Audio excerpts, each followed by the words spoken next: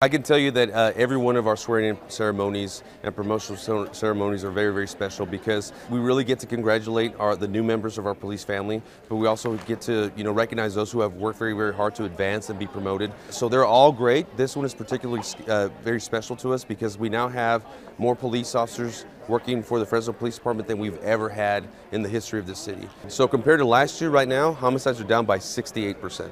That's 68% compared to last year. We had, I think last year this time we were about 16 homicides. We've had 5 so far this year. One of those was actually high-speed pursuit that was filed as a 187 murder charge. Also, shootings are down by 20%. Crime overall is down about 20%. So the numbers help. The numbers make a difference. Smart policing, intelligence-led policing works, and we're going to continue doing more of it until we get crime down to a very minor and manageable level.